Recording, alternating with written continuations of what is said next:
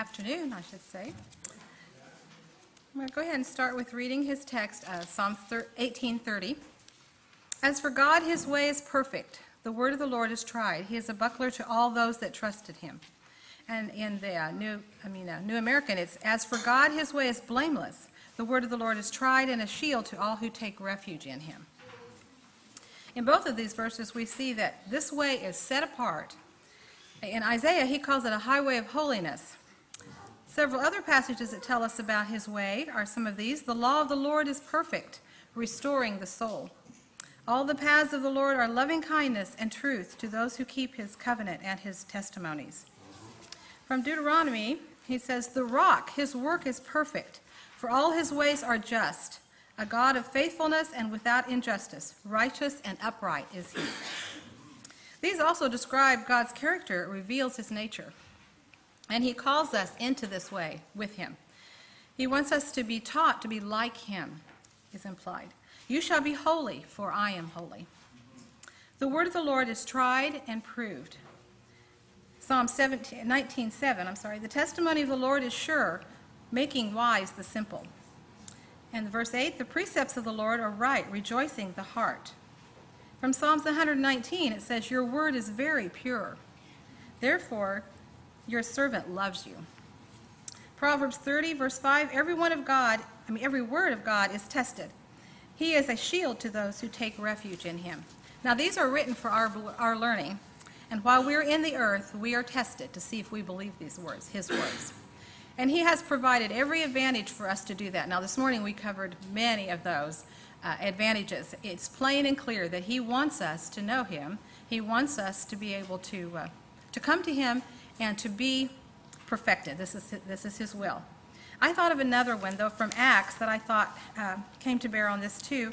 And he made from one man every nation of mankind to live on all the face of the earth, having determined their appointed times and the boundaries of their habitation, that they would seek God, if perhaps they might grope for him and find him, though he is not very far from each one of us. For in him we live and move and exist. So see, he told us that, and he made a way by putting us in certain areas with certain exposure to certain people, just like we've found here, to come to know him. And so he's made every provision for us to be able to take advantage of these things. He wants us to know and come to him. He is a shield to all. Now, is it for all? No, it is not for all. It is for those who take refuge in him or trust in him, and that has come to bear in many passages. Psalm 84, 11-12 says, for the Lord is a sun and shield. The Lord gives grace and glory. No good thing does he withhold from those who walk uprightly. O Lord of hosts, how blessed is the man who trusts in you. There's always those little connections of who it is that this advantage is going to. It's actually not that it would be for just anyone, for anyone that is just going their own way, or anyone who is rebellious or not of God. It is clear in the Scripture, and there's so many people that do think that it is for all, but it is not.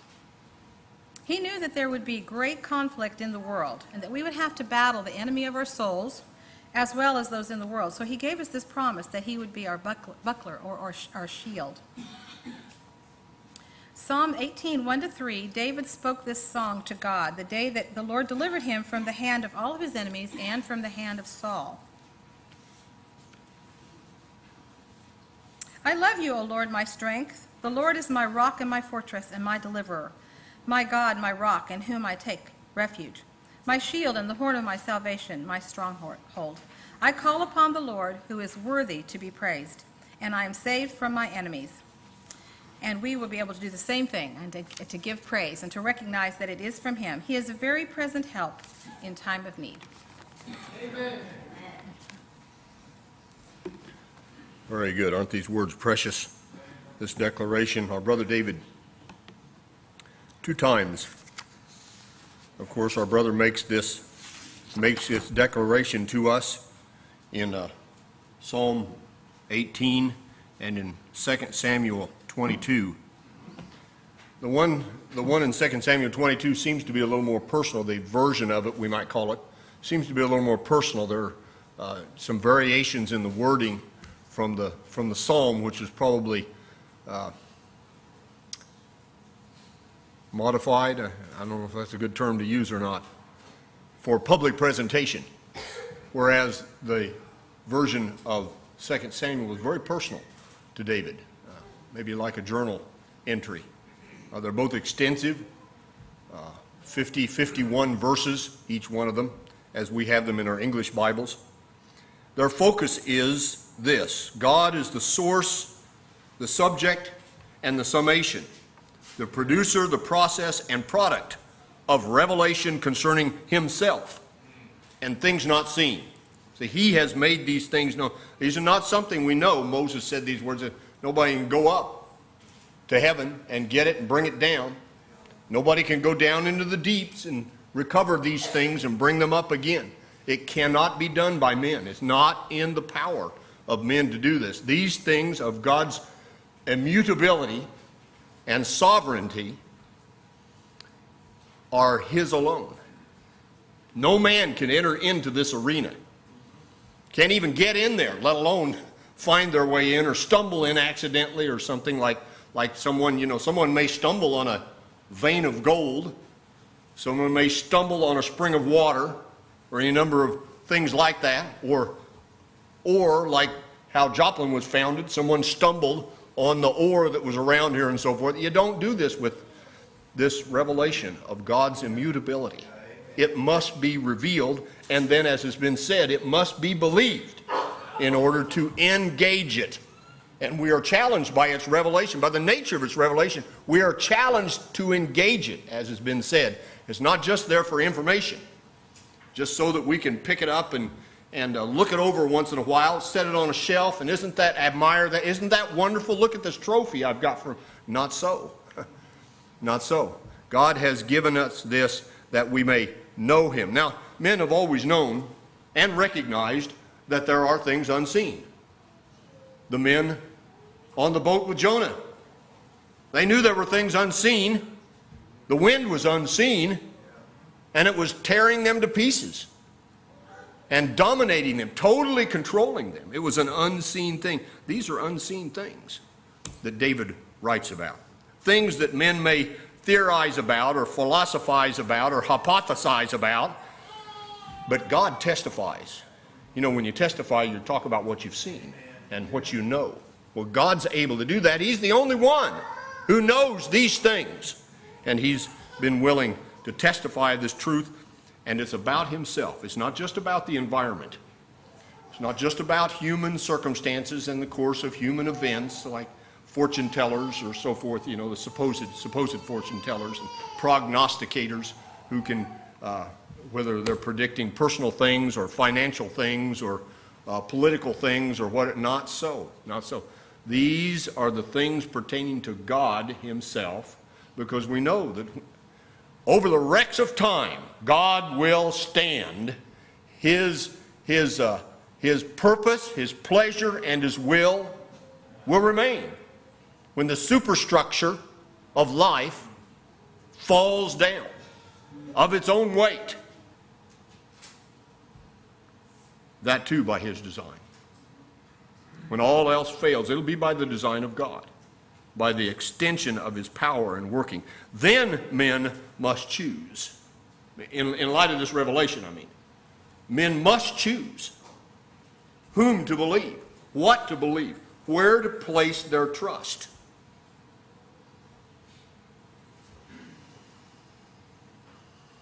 What God has revealed, only faith can recognize that this is from God, and then take hold of it, to engage it themselves. We use the imagery of plugging into it. You partake of it yourself then, only by faith. Faith doesn't make it true, it engages it. These eternal realities that expose the heart. And then, of course, this reality will have a profound effect on the believer. Their thoughts, their words, their deeds. It will affect every part of their being. They turn from the world and they join themselves to the Most High. according to how he has made himself known. And those of us who live in this, in the light of the gospel, that's what he's made known. This is how you engage with God. This is how you join yourself to him. It's by his Son. And all the things then that the Spirit has revealed about us dying to self and being raised to walk with him, and then continuing to walk with him in that light and that truth that he has made known. This immutable truth, unchangeable, unshakable, compared to other things, compared to anything. David extols and praises and exalts our Lord by this word and in this song.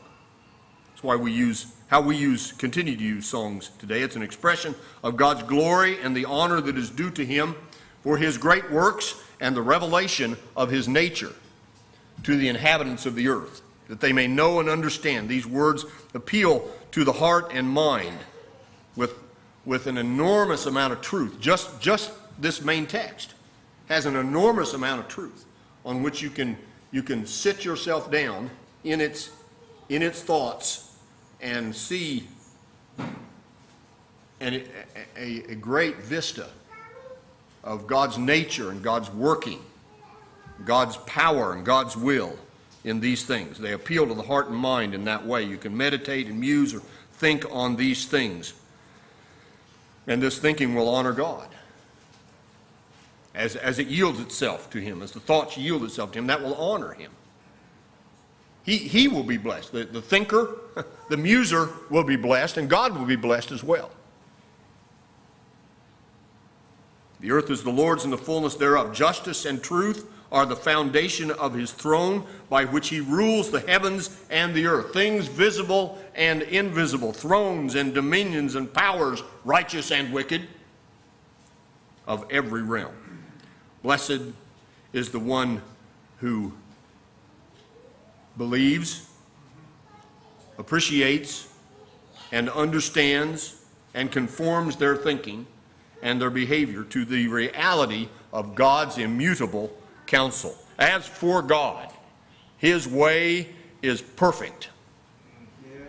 His way is perfect, that is, complete, full, without spot or blemish. From conception, he's conceived these things in himself, see. We say this repeatedly, don't we?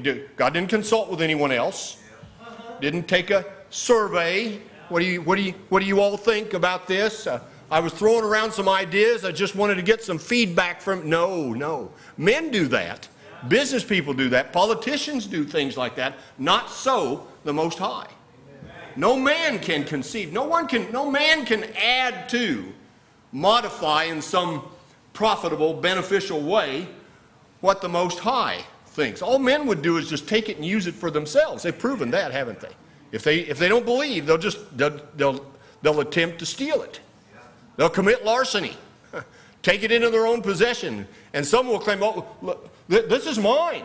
This is mine. Look what I've come up with." You know, that's what men do. Churchmen do that, don't they? Religious people do that. Look what we've done for ourselves. Yes, we're really intelligent. We're really holy. We're really this, that, or the other, you know, when it's God's truth. Or it was God's truth at the beginning. Of course, once men do that with it, it's no longer God's truth, is it? It isn't. His way is perfect, without spot or blemish, from conception to execution of his counsel, which he hid in himself, the Apostle Paul says, from the beginning of the world. All his works were finished from the foundation. He knew what he was doing all along. There's no there's no backup. There's no do-over. You know, back up and try this again. It didn't work out the way the first time. You know, all of us have done things like that. We do things like that regularly. Not so with the Most High. All things. His immutable counsel takes into account everything. Everything. And his ways, what he's making known, is not affected by the choices that men make. Whether it's pleasing to him or displeasing to him. Whether it honors him or he abhors it. It doesn't affect what he's doing. He's already accounted for it. The decision of Adam and Eve in the garden. the decision of the generations down to Noah, the decision of those who made the tower in the plain of Shinar, the decision of Abraham, the decision of his brothers, the decision of his father, all those decisions. God accounted for all of those things. The decisions of all three of the pharaohs, talking about Abraham's Pharaoh and Joseph's Pharaoh and Moses' Pharaoh. Then, of course, we got another Pharaoh later in the days of Hezekiah, don't we? I think Hezekiah or one of the other kings there. We've got four or five different prominent pharaohs there in the Scriptures. God was not affected or changed.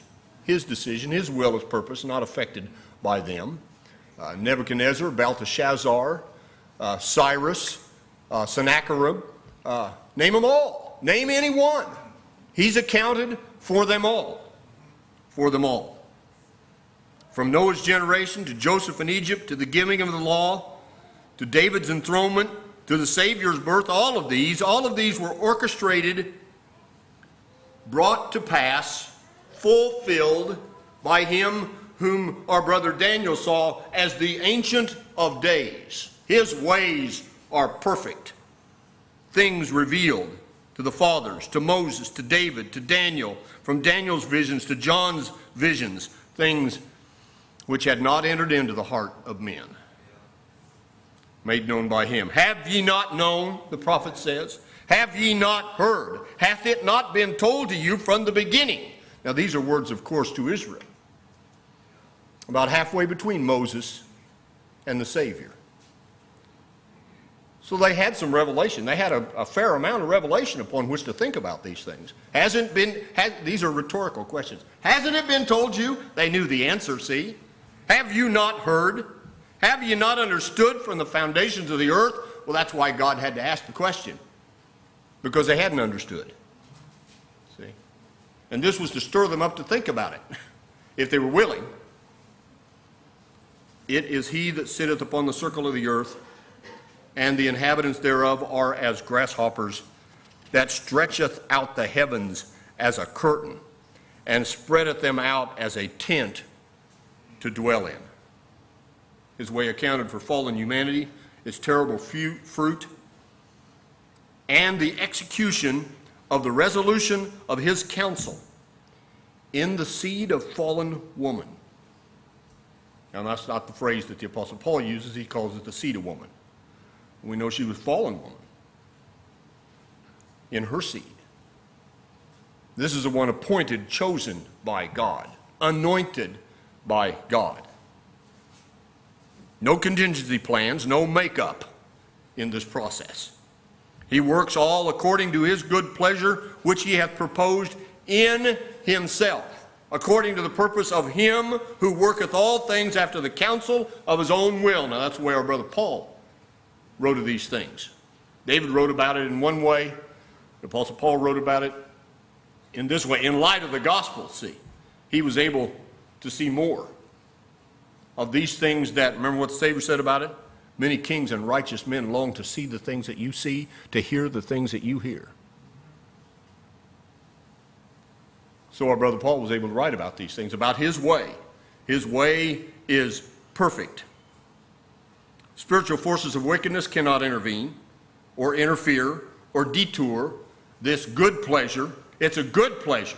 That's already been emphasized. It's good. His pleasure, but it's still good. Unlike the pleasures of men. His counsel, the counsel of the Most High, that he works out in the course of human events. The wills and desires of men, as I said, have no bearing on what he has determined, appointed, and set in motion. It's for his name's sake. Now those who believe benefit, but it's not for our sake primarily. It's only secondarily in the fruit of it. We're part of the fruit, and then we also benefit with the fruit. This is so critical. I'm so grateful to be able to see this after so many years. His wisdom then presses men, this revelation and wisdom of God, which is perfect, it presses men into a place where they have to reveal themselves by their choice. It shows, as some have coined the phrase, their true colors. What they really care about what they're really interested in, what they really love, what they're really hungry for, what they'll sell their soul for. See? Like Judas did. Sold his soul for what he didn't even want. Within minutes. It may have been a couple hours, but that's still minutes, isn't it? He couldn't stand to hold it in his hand. He didn't want to see it anymore. He didn't want it in his possession, did he? Sold his soul for that, see? Of course, he'd been in that place for a long time, hadn't he? He'd been stealing money from them. No one knew but the Savior. Did I not myself all choose you all? Yet one of you's the devil. A year before, the Savior said that. John records it there in John 6. The Almighty raises up certain ones like Moses and Pharaoh, who contended with Moses. Or others, who Brother Ricky mentioned Cyrus in the text there in Isaiah 46. Wasn't it 46? Yeah. Cyrus. And naming him some 120 years before his birth. A man who according to human origin, should not have been king. He was not in the royal line. He was part of it, but not close enough to take the throne, except that God had appointed him, see? And so the circumstances turned and worked to where he was, and then he gives this decree to the Jews to return to Jerusalem and to pay out of the national treasury of the Medes and the Persians what they needed to restore their city and their temple. Their temple first and then their city later. So see how God works these things. His days, man's days, are as grass, as the flower of the field. He flourisheth, the wind passeth over it, it is gone, the place thereof shall no one know it. But God knows and God works in all of these things. So we recall, this has already been mentioned today. I'm not surprised someone's already mentioned it. These words of King Nebuchadnezzar's graduate thesis. I thought it good to show the signs and wonders that the Most High God hath wrought toward me. How great are his signs, how mighty are his wonders. His kingdom is an everlasting kingdom. His dominion is from generation to generation. Now that's the opening words of what he had published. See, his kingdom-wide publication of his graduate thesis. Now here's the closing after he'd done his extensive grass of the field research. Think about that a minute. Here's his conclusion. I, Nebuchadnezzar, praise and extol and honor the King of heaven, all whose works are truth, his ways judgment. Those that walk in pride, he is able to abase. Now, Nebuchadnezzar knew something about both sides of that, see. Is this not the great Babylon I've made for the glory of my majesty? It had been a year since Daniel had told him to repent. It had been a year, and he thought, well, maybe Daniel wasn't right about this one, you know. Too late, king, too late. His words and experience conform perfectly to David's report. As for God, his way is perfect, and the word of the Lord is tried. And the idea, of course, as Sister Debbie said, is the earth is a testing place. Now, not for God's truth, not in the sense of we got to decide whether you can depend on it or not. Is it really what it? Well, from our perspective, maybe. But see, men don't determine whether it's true or not, except in our own experience, which is really low on the scale of what's important. See, it's true. These things were true before they were written down. It was a reality of how God manages all things and works all things according to this counsel. It's always been true. Men just didn't recognize it. Or maybe angels didn't either. Some angels didn't, did they? Yeah, the ones who rejected it, they didn't recognize that. And so God has created an environment, carved out this bubble that we call time. It has a beginning and an end. He's carved this out of eternity. And he says, here we're going to have an enterprise here. We're going to show these things. We're going to display these things in the experience of these beings upon whom I will put my image, the stamp of my image, a little portion of his image in them. And then they will live these things out in this environment where they will choose. God's already chosen, of course. It's like I talk a lot to the kids at Juvie. I talk a lot about these things. And I tell them we get about this much choice, and all the other choices are God's. He makes every other choice. We get about this much. And then, of course, if you make certain choices and you start down a certain road, you're going to end up wherever that road ends up.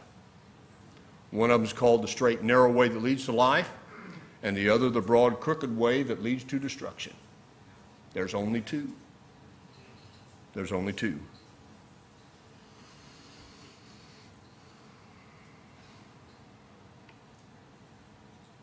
Remember the heavenly messenger? Men want to talk about the word of the Lord being tried in the earth. Remember the messenger that came to Zechariah? This priest who was cultured and educated in the things of God. Now, we don't know the personal circumstances of how often he had done this, if he'd ever, perhaps, I've heard it suggested, maybe this is true. This may have been the only time in his ministry at the temple that he was chosen to go in and burn incense. In his long life, it may have been the only time. We don't know. It was done by lot. So there he is, burning incense, and all at once he realizes he's not alone.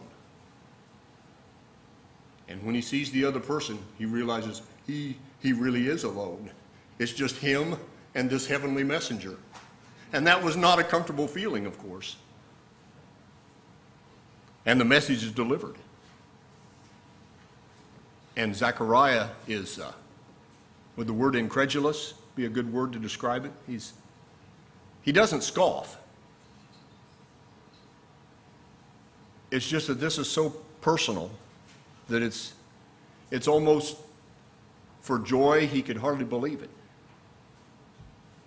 And for understanding, at this point, at their age. And so he asks the fateful question. Fateful is not really a very good word. He asked the wrong question. The word of the Lord is tried. Now, Zechariah knew this. He knew that the word of the Lord was tried. He knew that all his ways are perfect. He knew that. He was a godly man. He would not have been chosen. He and Elizabeth would not have been chosen for this if they were not righteous. And, well, the record says they were righteous, doesn't it? In all their ways. Yet he asked the wrong question. And so the answer then is, you know, I am Gabriel that stand in the presence of God. That was the answer. That was the answer, see. I am sent to speak unto thee and show thee these glad tidings. That was the answer. And Zechariah knew it, and he knew that was a wrong question. Every question is not a good question, huh? When it comes to his ways are perfect, the word of the Lord is tried.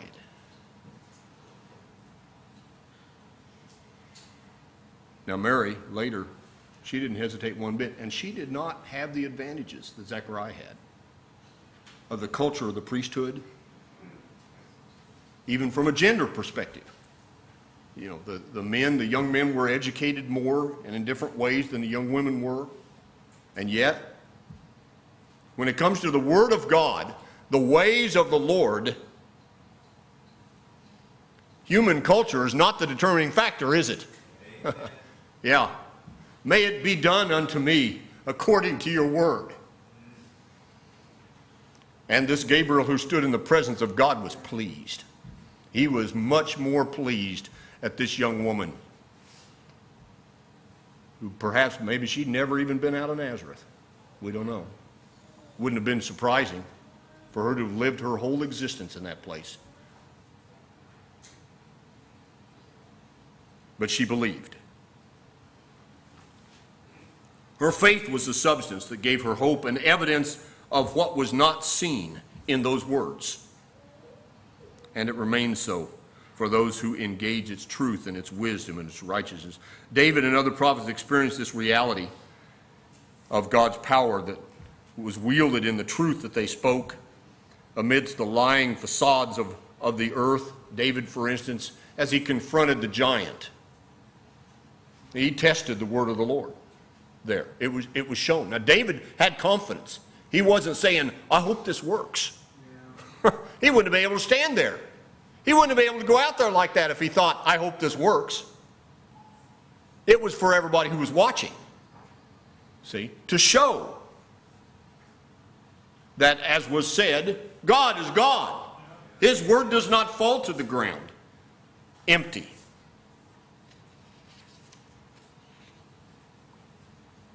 He confirms it in wisdom, power, goodness, righteousness, mercy, kindness, and favor, even in this hostile environment.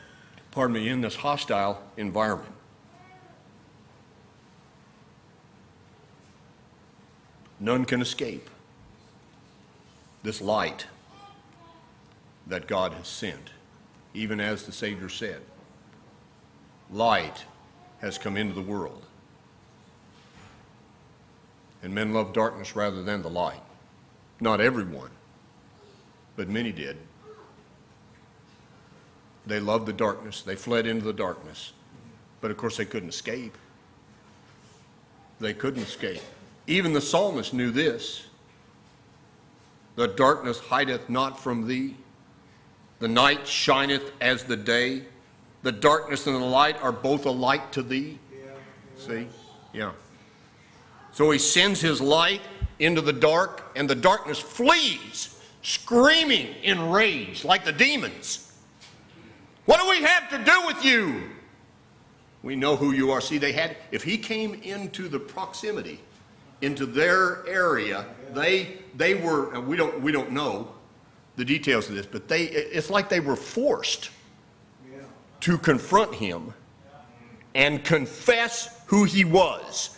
And then, screaming in rage, they had to go wherever he sent them.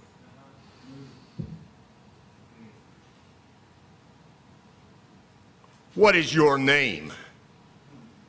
He said. And they had to tell him. The only mercy they asked for was unclean animals. And then those animals took their own lives. So none could stand against the extension of God's purpose and will in the earth, where it's tried, where the light is tried in the darkness. And of course the light always triumphs. The darkness can't stop the light at all. All it can do is come in when the light goes away. Otherwise, it becomes light. All things become light.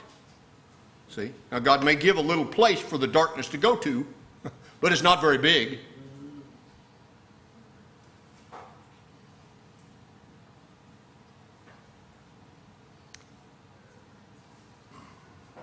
The Savior confronted and overcame. He did. The hard hearts of those in Israel and their leaders when they refused to receive him. He did overcome them. We know that, don't we? In this trying of the word of the Lord, he showed. No one could beat him back. No one could turn him any way. No one could control or dominate him. He was going to fulfill that which he had been commissioned to do. He was going to keep that word. He was going to do all things that his Father intended and sent him to do. He was going to do it. A few misguided followers attempted to make him their king. He just sent them away and went off alone. Had to get away from people like that. Couldn't take them. Now, they weren't going to influence him. He didn't want to be around that kind of nonsense. You see, we know, don't we? He was already king. And there was no earthly throne that could seat him. He was not going to lower himself. to take an earthly throne. He's never going to lower himself to take an earthly throne, despite all of the books that so-and-so may write. He's already enthroned. See? He came here to show these very things about which David writes. His way is perfect. His word is tried. And then, of course, he is a buckler, a shield to all who trust him. That word buckler makes you think about it, doesn't it? An old English word. The English knew, they understood about armor better than we do. A buckler. All of scriptural history affirms this reality as God works, raising up one kingdom, breaking it down, raising up another, breaking it down, and talking about it ahead of time. So that there'd be no this is not the course of human events. This is not the evolutionary process of human political desires and so forth. That's not what it is. Not what the anthropologists think about the way human societies work, and they go up and down and back and forth and ebb and flow and all of that. That's just what it looks like when you're down in the middle of the trees. You can't see from one tree to the other hardly. You might see a half a dozen of them, but there's 10,000 trees out there full of life and animals and all this kind of stuff. You're standing in the middle of 6 trees and you think you know what this whole forest is like? Come on.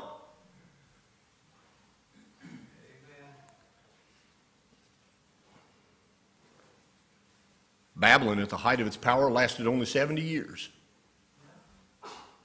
I'm only 10 years from 70. Well, 11 and a half. It only lasted 70 years. It was gone. Wiped away in a night, essentially. They came in under the wall. They came in through the waterway.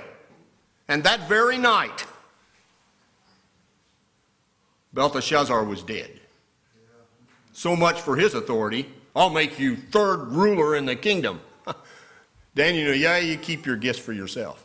You know, you didn't say that to those kind of rulers. They offered you a gift, you better take it. You better be glad. But Daniel didn't care. He knew. Your time's up. Yeah. Sun may come up on you, it may not. But even if it does, it's only so that they can see their mark better. Yeah. And that's what happened. And Daniel went right on into the next government. Because you see, ultimately Daniel was subject only to the governor of the nations. Not the governor of a nation, but the governor of the nations, the Ancient of Days, the vision of whom he had seen. So Daniel did not fear to speak to Belshazzar. Keep your gifts for yourself.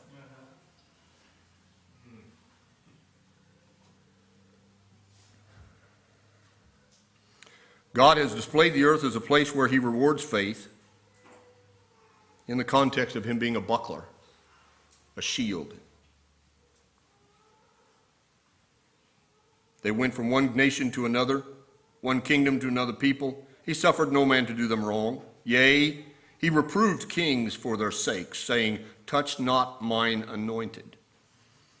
Do my prophets no harm. He literally said that about Abraham and Isaac, didn't he?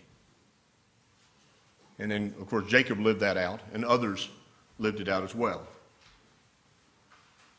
All these, having obtained a good report through faith, receive not the promise, God having provided some better thing for us, that they without us should not be made perfect. The world was not worthy of them. These who lived under the shadow and protection of the buckler and shield of the Most High.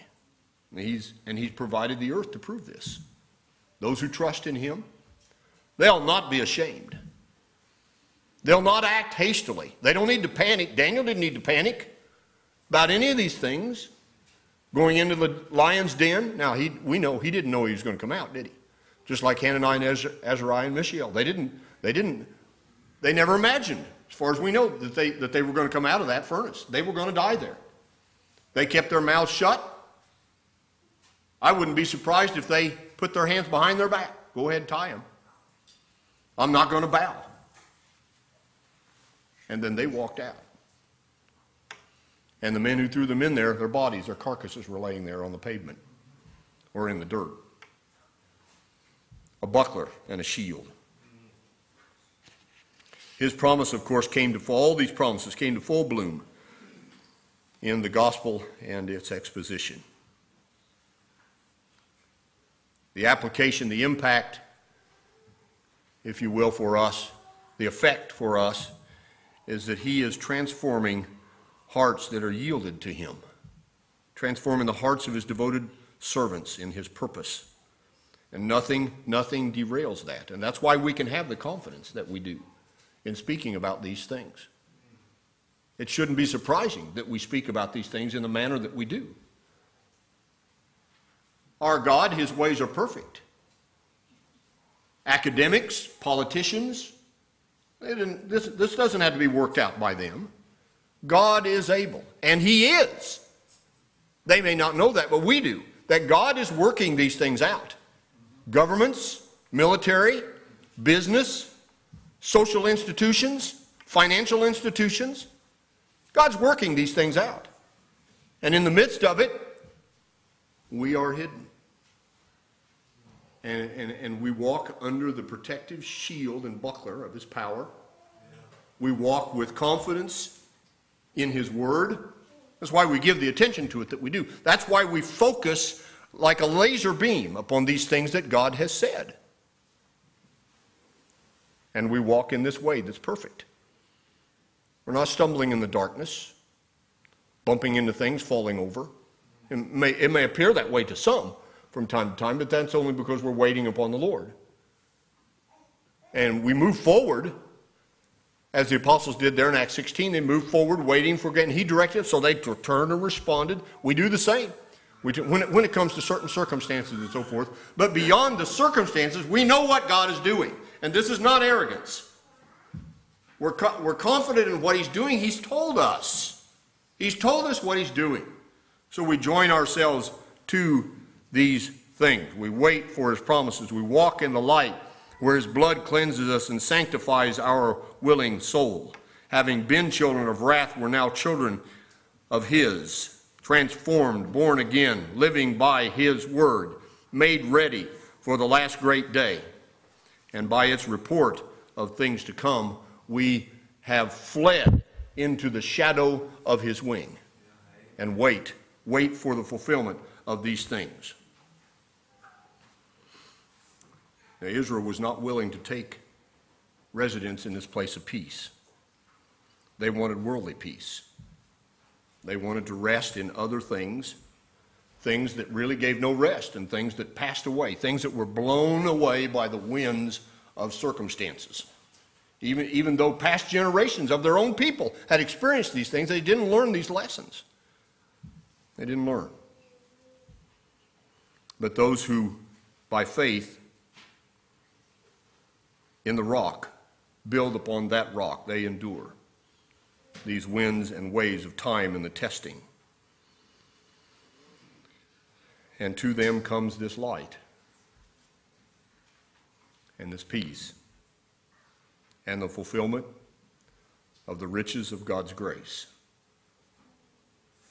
his immutable counsel. So, brethren, give yourself to these things that he has made known. His way is perfect. It is tried, and our trust in these things will not fall to the ground. He will bring us through in his peace and protection. Thank you, brethren. God's grace and peace.